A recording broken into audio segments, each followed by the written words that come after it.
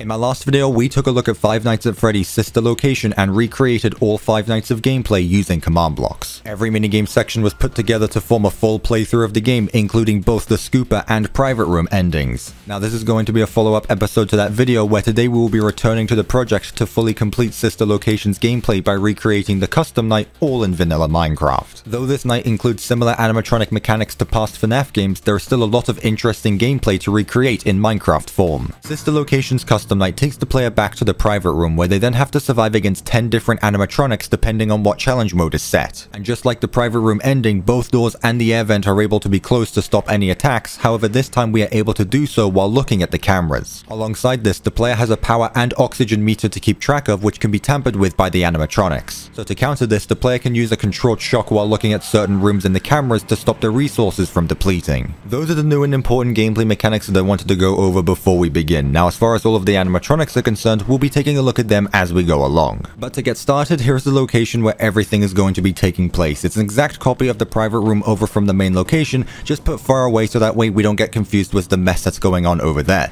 Now, you might have already noticed that there's already some command blocks put in place, but this is simply just to make this desk fan here animate by having 2 different custom player heads constantly swapped out on top of an invisible armor stand. But with that aside, since we already have the play area already built, we can get straight into working on the gameplay, and let's start with the office mechanics. Now, I've gone over this design many times throughout this series, and it's the exact same build as what we have over at the main private room, but just in case this is your first time watching, the way that I make doors is by having an execute command block trigger when one of the buttons in the office is pressed, which is then going to turn on this toggle flip-flop here, cycling this item around inside these droppers and hoppers, which is then going to activate each one of these systems, either opening or closing the doors. Now, the way we have the doors actually open or close is by having these clone command blocks here, which is going to clone each one of these door frames up to the main build, which is going to give it the closing or opening animation. Now, you'll notice that there's also a chain command block on top of each one of these clone commands, but this is simply just to have a play sound command play a sound every time the door opens or closes, just to add a bit more immersion to the build. So if we go ahead and press the button next to this door, you can see that the door is then going to close with that nice smooth animation, as well as playing a play sound command as the door closes. Then if we go ahead and press the button again, the door is going to open back up. And this same thing works for each one of the other doors. So if we go ahead and click the button for the air vent, you can see that the air vent door closes, and then we can go ahead and open it back up. And the exact same with the door over at the right, the door closes and then the door opens back up. With the doors now finished, let's now move on to the camera system. Now, since there's a bit more features to the cameras in the Custom Night than past FNAF games, this is going to be a bit different than anything we've done before. So let's take this step by step and see how it's going to work. If you've watched previous episodes in this series, you may recognize this design. However, it has been changed a bit, and we will get into why in a second. But like always, the way the player will be able to use the camera is by throwing an item in the inventory that corresponds to a specific action.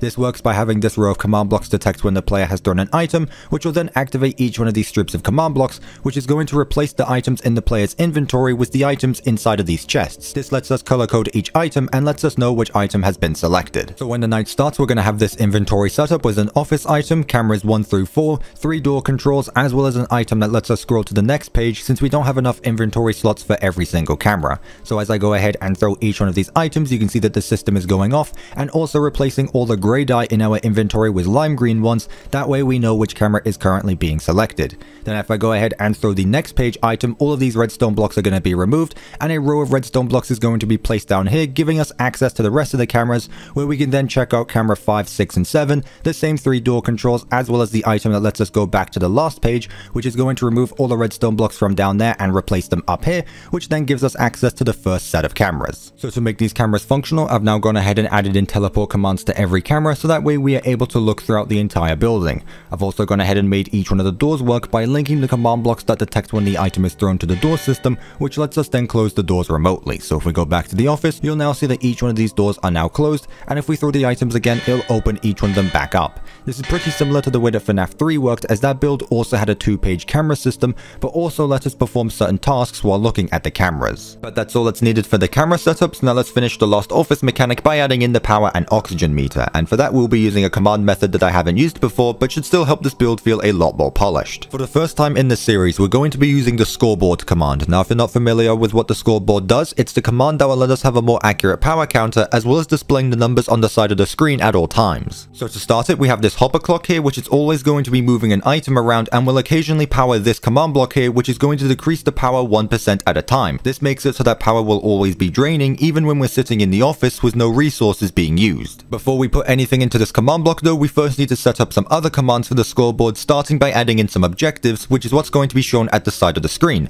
So what we want to do is type in the /scoreboard command, we want an objective, and we want to add an objective, and the first one we're going to add in is the power system, so we're going to name it power, and then we're going to put dummy at the end of it, so that way we're able to modify the variable however we'd like. Next we want to add in another objective, this time being for the oxygen meter that's going to be on the side of the screen, as well as a third objective, which this time is going to be a status bar, and this is what's going to contain both of these values together, so that way we're able to have everything organized on the side of the screen. Now that we have the objectives ready, we can now set up the scoreboard itself by typing in the following command. So once again, we want another scoreboard. This time we want to set the players and operation that's going to play out in consideration to the power meter. Now we want the power meter to be set underneath the status bar, so that way it can all be categorized in one group.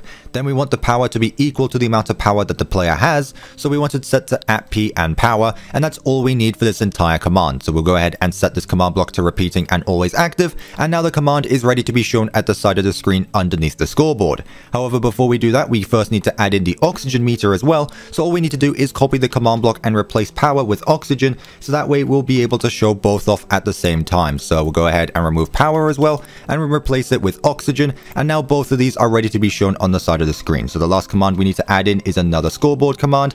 This time we want to go back to objectives and set display on the sidebar, and we want the status bar to be shown. That's going to show both of these operations. So if we go ahead and enter this in chat, you can now see that at the side of the screen we now have the scoreboard all in place, where we have the status bar and both the oxygen and power meters underneath it. With the objectives in place, we can now add in the values and have both the power and oxygen meter at 100% to start the night. Now we can finally go back to this command block here and have it remove a single digit of power every time it's activated. So as the following command here, this is how the power is going to slowly drain throughout the night. The system starts at 100% power, and every time the command block activates, it will continue to deplete it all the way until it hits 0% power, or until we beat the night. Keep in mind that this is just the power that gets depleted while we're idle in the office. Now by using the same setup, we're able to make the power deplete faster every time a resource is being used. So here we have 5 more hopper clocks, which will activate every time a door is closed, the cameras are being used, or if a bidybab is tampering with the power. And as we start to remove all of these redstone blocks, you're going to see that the power is going to deplete much faster, so it's going to be very important to balance out the resources throughout the night and make sure that we don't run out of power. So to make the power deplete in the way it should, I've added in some set block commands to each one of the cameras and doors that will remove each redstone block when they're being used, so that way the power depletes only when needed.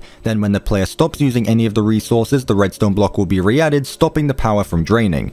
So that's all that there is for the power drain system. The next thing we need to add in is the system that will detect if the player runs out of power, which will then cut off all the player resources. This is pretty simple, as all we need are some more set block commands that will remove the redstone blocks that power the doors and cameras. Now the way the system knows that the power has run out is by using this execute command block that detects when the power objective has reached 0. When that happens, the doors and cameras will be disabled, and then Ballora will soon jump scare the player. Now speaking of Ballora, now that we've finished all of the office mechanics, let's begin working on the animatronics themselves and start with Ballora. In the custom night, Ballora will occasionally appear in one of the hallways and start to play her music. Now we don't actually need to do anything the moment we start to hear it, however once it gets loud enough, we have to close the correct office door to avoid getting jump scared. So to get this mechanic to work in Minecraft, we have 4 note block covers of the music box theme that will randomly start to play during the night. At first, one of the 2 furthest note block covers will start to repeat itself, which will trigger our randomizer after every loop. Now the randomizer has a chance to keep on looping the current track, or it can start the note blocks that are closer to the office,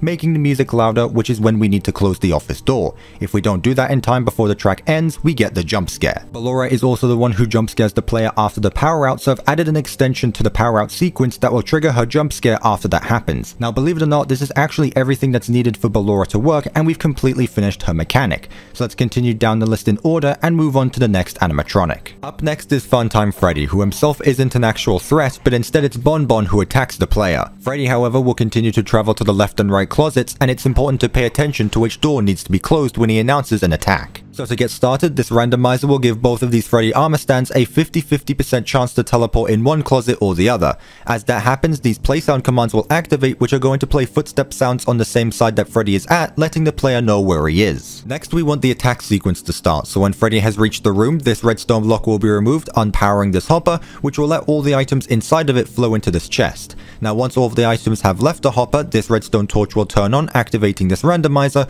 which will trigger either a normal attack in which we have have to close the door on the side that Freddy is at, or the opposite door in case of a surprise. For normal attacks, the setup is quite simple, as there are set block commands that will cut off the jump scare from happening every time a door is closed. For surprises, however, we need these two AND gates here, which require two actions to happen for this command block to activate, which will then cut off the surprise jump scare.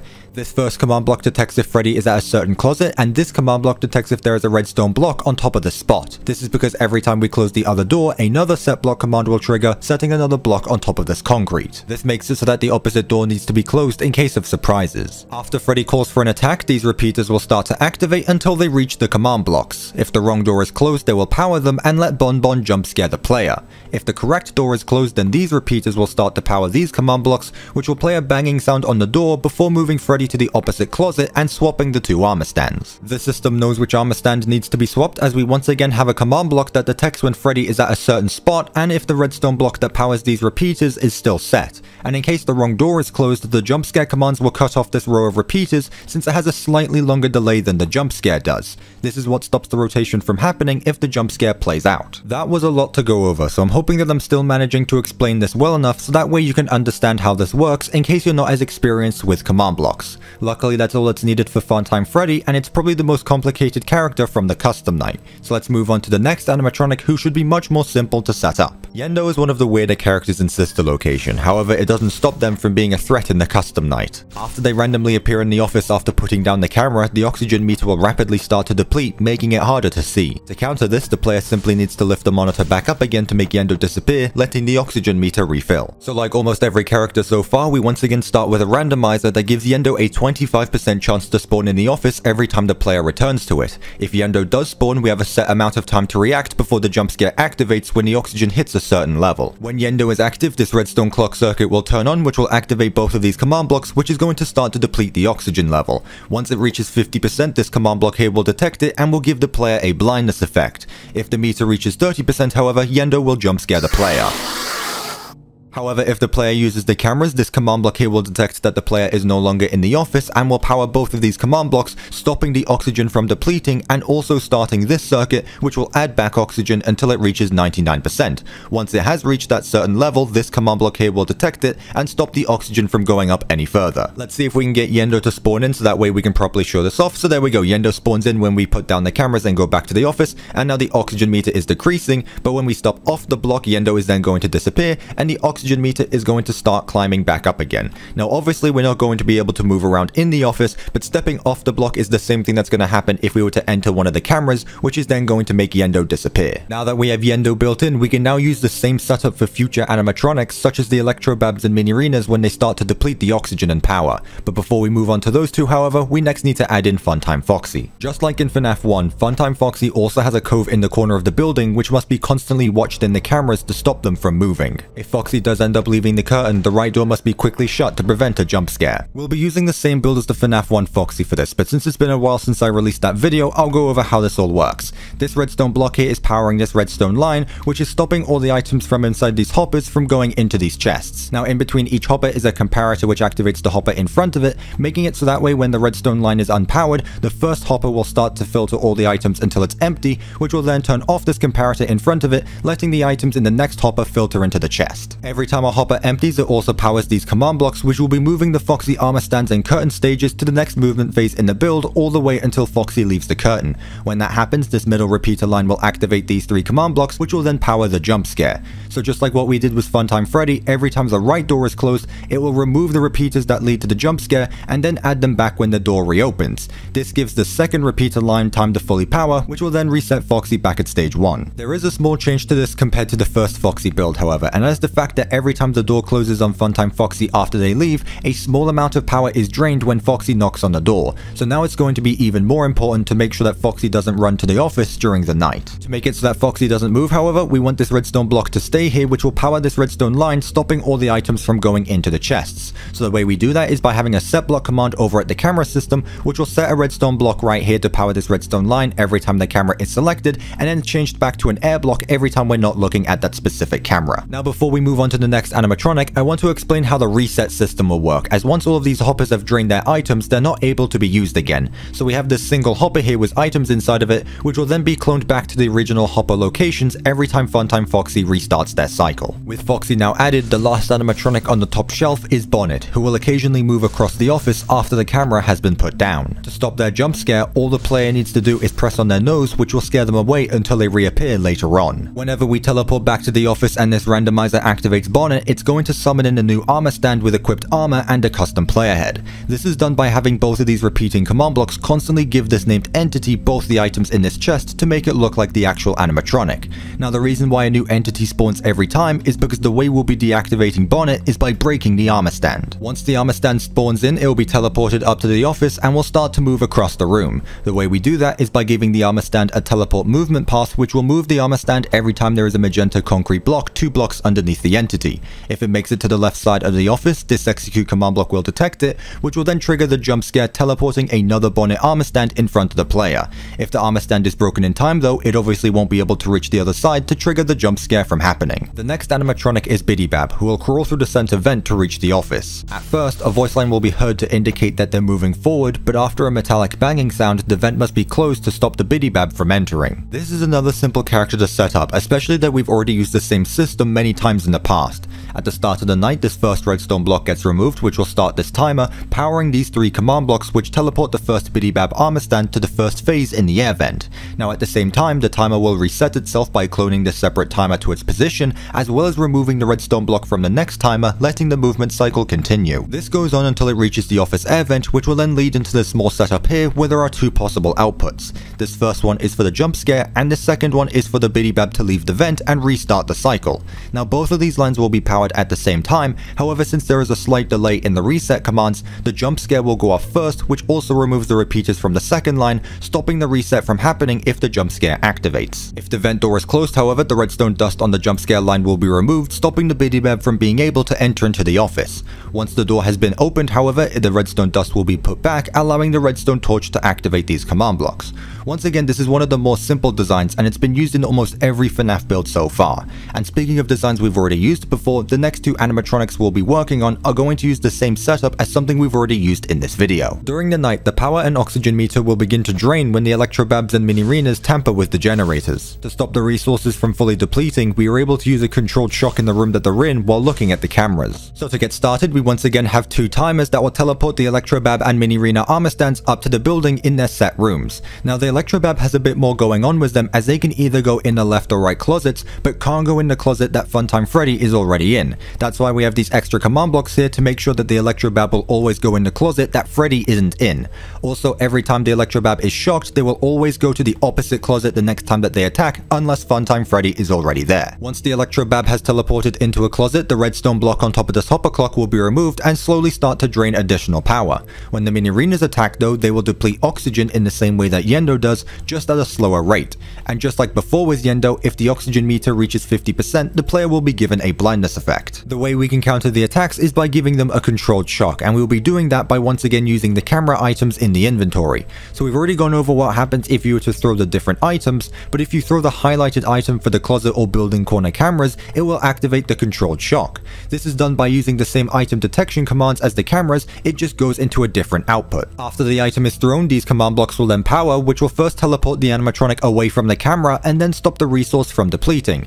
Now since the Electrobabs deplete power however, we are unable to gain that back, unlike the oxygen meter which will start to go up again after the Mini-Renas have disappeared. The final feature needed is the indication to show that the animatronics are currently tampering with the generators. For this we will be using the team command, which can put the power and oxygen objectives in set teams, letting us change the color of the text. So now whenever the animatronics are active, these hopper clocks will start to change the teams of the 2 objectives, making it so that way the text flashes red when active. Then when it's been dealt with, the redstone block will be put back, reverting the text to normal. I'm glad that I finally started to use the scoreboard command, as it's been a big part of this build and a few systems wouldn't be possible without it. This is just the basics of the command, but I'm hoping that with experience we'll be able to make more complex mechanics. But now moving on to the next animatronic, let's take a look at Lolbit and see how we can add them in. Instead of being a physical animatronic, Lolbit's face will appear on the office monitors, disabling the doors and cameras after all 3 are taken over. To counter this, typing LOL on the office keypad will instantly make them go away. Earlier on, I talked about how the office fan was able to animate by having two custom player heads continuously swap on top of an armor stand. For lolbit, we will be using the same commands to swap out the monitors. So while in the office, the monitor armor stands will randomly have their mob heads replaced, letting us know when lolbit is active. Slowly, all three monitors will start to be swapped until all three have been replaced, which will then trigger text to pop up on the screen as well as playing a rapid note block alarm. Now as this is happening, all of the doors and cameras will be disabled and unable to be used. Now you might have noticed these buttons on the wall behind us, and these are what we will be using to counter lolbit. So by pressing all three buttons from top left to bottom right, we'll be able to turn the monitors back to normal and allow us to use the office resources again. The way we do this is by using a combination lock system, which makes sure that the buttons have been pressed in the right order to form an output. Every time a button is pressed in order, a certain block will be set in between the two repeaters, allowing this redstone block to power this line to reach the command blocks. However, if a button is pressed out of order, a different block will be set in between the repeaters, and these command blocks here will detect it and completely remove all three blocks from this line, making the player restart the combination again. When lolbit is active, this is what it's going to look like. First, all three monitors will be taken over, and then the please stand by text appears and the alarms start to go off. Our inventory has also been cleared to stop us from using any of the cameras, and the door buttons no longer close any of the doors. The only way to stop this is to turn around and press all three of these buttons in order to stop the attack. This will then give us back our resources, allowing us to defend against the other threats. The final thing needed is the system that will let us counter lolbit before the attack even begins. This is simply an add-on to the combination setup, which will cut off the repeaters for a small amount of time, stopping the next command block from being powered. The design for the activation had to be changed up a little bit for this, but it still works in the same way nonetheless. But with all this now in place, lolbit is now finished, and we can now move on to the final animatronic of the Custom Night, who once again appears in the office. The last animatronics on the bottom shelf are once again mini arenas, except this time they will gradually cover the office view and block the player's sight. There is no way to prevent this from happening, and once they appear, they will stay in the same spot for the rest of the night. My idea for this involves having these smaller armor stands teleport in front of the player every time they are inside the office. This once again starts by using a randomizer that gives the next mini arena a chance to spawn in the office every time this command block detects that the player is inside. Now every time a new mini arena is added, another repeater will be set in between these command blocks, making it so that way the mini arenas teleport to the player in the same order that they do in sister location. As we continue to add another mini arena to the mix, you could see how this could be a problem during the night, especially if they block Yendo or Bonnet out of sight. No matter where we look around us, the armor stands will always be teleported in front of us. Now the mini arenas are only a problem while inside the office, as they don't block the camera view, but since the player teleporting is the way that cameras work in this build, the armor stands will need to become invisible and have their armor removed every time we leave the office. So to get this to work, this row of command blocks will detect when the player is inside the office and then send an output into this block, toggling these two command blocks. Now if the command block is not turned on, then it will turn on this redstone torch here, which will then activate this chain of command blocks, which will make the armor stand turn invisible. Then when the command block turns on again, it will unpower the redstone torch and instead activate this chain, which will then make the armor stand visible again.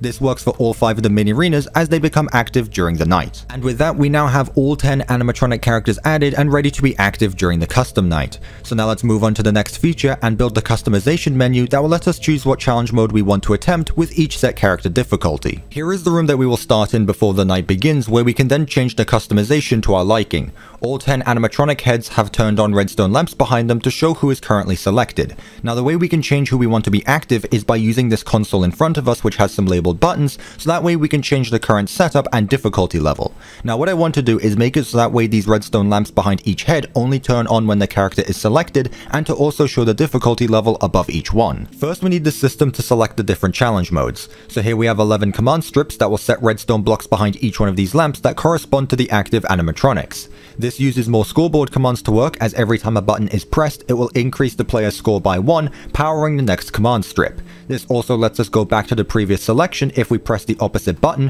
which will remove a score instead of adding one. With this, we are now able to scroll through all 10 different challenge modes and see which animatronic will be active during the night by turning on the redstone lamp behind each one of the heads. Then after all of the challenges have been cycled through, a command block will set our score back to 0 again, which will then revert the display back to showing the first challenge. Now we need a way to activate the selected characters when the night starts. This isn't that difficult, as every animatronic can be activated by using a redstone output. Freddy, for example, will only move once this randomizer here has been powered by using a redstone block. So this system right here will make sure that happens once both of these redstone blocks have been removed, which will then power the set block command to activate the randomizer. Now both of these redstone blocks here will be removed at 2 different times, this first one when Freddy is selected in the menu, and this second one when the night starts. This is the same build for every single animatronic and will make sure that only the selected characters will be active during the night. Next we need to add in the difficulty select to make the animatronics move faster. This is slightly more complicated, but it involves some builds that we've already used before, since every animatronic starts moving with either a timer or a randomizer. So to up the difficulty, items need to be removed from the hoppers in the timers to make the items deplete faster, and the randomizers need more trigger items that will increase the chances of animatronics spawning. Since there are 5 difficulty levels, we need 5 different activations for each character, with each trigger having a decreasing amount of items to let the character move faster. There is also an extra difficulty that I've added in which acts as a 0 mode where the animatronics are not active.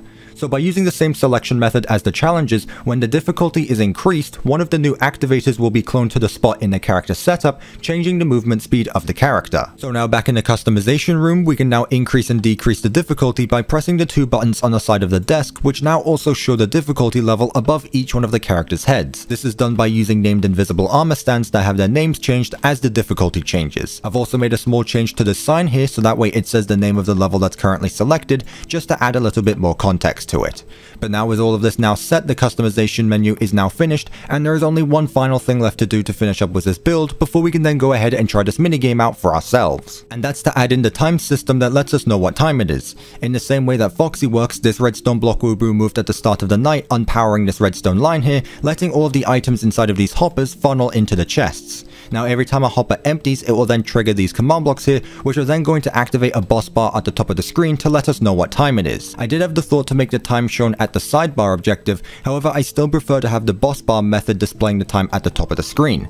Then when 6 AM hits, all of the systems in the minigame will shut off, and then we'll be teleported out of the building and get the shift complete screen as we beat the night. So with that now added in, everything is now finished, and it's finally time for us to survive a night of Sister Location's Custom Night in Minecraft. I hope that you enjoy it, and let's see how we do. I think it would be best to attempt the 1020 Golden Freddy mode challenge for this, as it involves all of the animatronics set at their max difficulty level. Now I have to be honest, this is not my first attempt at this. I've actually been at this for a few hours now, and this has definitely become the most challenging out of all the FNAF games so far. So my strategy involves waiting in the office for the first few seconds, so that way we can conserve as much power as possible, and then when the power and oxygen start to get drained, we'll go ahead and open up the cameras and deal with the Electrobabs and mini-arenas. So that should be happening. There we go. So let's go ahead and deal with them first. Going over to the Electrobabs, and Funtime Freddy is also at the left side, so let's keep that in mind when he eventually launches an attack. So let's deal with Lolbit. There we go. Funtime Freddy has also launched the attack, so let's go ahead and close that door. Ballora is also at the left. Funtime Freddy moved over to the right now. Let's go ahead and check on Foxy. Foxy's on stage 1. That's okay. Let's open up that door since we're fine for the time being, and let's just wait here for a bit longer. Oxygen's going off, so let's go ahead and deal with that. And Funtime Freddy did go over to the right side, so I think we should be okay for the time being. Let's go ahead and close that door on Ballora just in case. Foxy is just about to move, so yes, go ahead and close that door, as we don't want her to escape in case we're not looking. So let's just sit here for the time being. The Biddy Bab should appear anytime now. Surprise, we have both doors closed, and Ballora is definitely over at that left door now, so we'll be able to open that once we deal with all of these animatronics here. So Freddy's back at the left side, and no one's in the air vent, so we're able to open up the left door and the vent, and we should be good for the time being. Let's keep that right door closed because Foxy is still going to be there, and let's get rid of Bonnet quickly. 2 AM, just under 70% power. This is probably the best I've done in quite some time actually, and I think I just heard Foxy banging on the door, so we can go ahead and open that back up again, and we should be okay. Never mind. Okay, Ballora's back on the right side, but first let's go ahead and get rid of the oxygen and the power depleters. Freddy's just launched an attack. Okay, let's go ahead and close the left door. Bonnet and Yendo. Okay, I just saw Yendo at the corner of my eye there. It's getting really difficult to see with all these mini arenas that are covering up all the view in the office. Biddy Bab is at the very end of the vent there. Let's go ahead and open up both of these doors because I think we should be okay for the time being. However, I'm not too sure about the vents. I'm just going to keep that closed as I don't want to miss out on a sound cue. Bonnet getting really close with Bonnet. Just saw them as I put the camera back up again. Oxygen and power once again is being dealt with. Freddy's over at the right, Electrobab over at the left, and once again, Ballora is back over at the right side. Go get him. Alright, let's just close both doors just so we're safe, as I don't want to end up dying to some silly mistake now. I think we will be good once we hit a sound cue. There we go. Okay, so we can open up that vent now, and Ballora has now left the right side, so we can go ahead and open that door back up. Oxygen and power being dealt with once again, so let's go ahead and deal with them. Freddy, yep, Freddy's at the left side, so let's wait for his attack. Pay close attention to that 4 AM. Let's get rid of Bonnet. Alright, let's just close that door just to be safe, and I think we should hopefully be alright for a little bit longer. So, Biddy Babs at the very end of the vent. Yeah, we don't need to think about them for a bit. Let's get rid of Bonnet again. Alright, Freddy's attacking. Close both doors just to be safe. I do hear Ballora, so let's go ahead and close both of these doors just to be safe. I don't want to fail now. Let's go ahead and get rid of these guys. Funtime Freddy's over at the right side. Get rid of the Electrobab. And there's Ballora definitely at the right side now. So let's keep that door closed. Let's keep the vent closed as well, since I think the Biddy Bab is nearing. Foxy's at stage 1, so we're okay there. Let's go ahead and open that door now that Ballora has left. And I don't think I heard anyone, so I think we should be okay for the time being. We can finally, my goodness, that took so much longer than any other FNAF game has so far, but there we go. Shift complete. We finally managed to beat 1020 mode in Minecraft. Definitely the hardest FNAF game so far, however, it was definitely worth the challenge. So now that we've played through the original 5 nights of Sister Location and now beaten the hardest difficulty of the Custom Night, we have now completed every night of gameplay of Sister Location in Minecraft. So now to end off this video, there is only one final thing left to do and show off all the animatronic jump scares.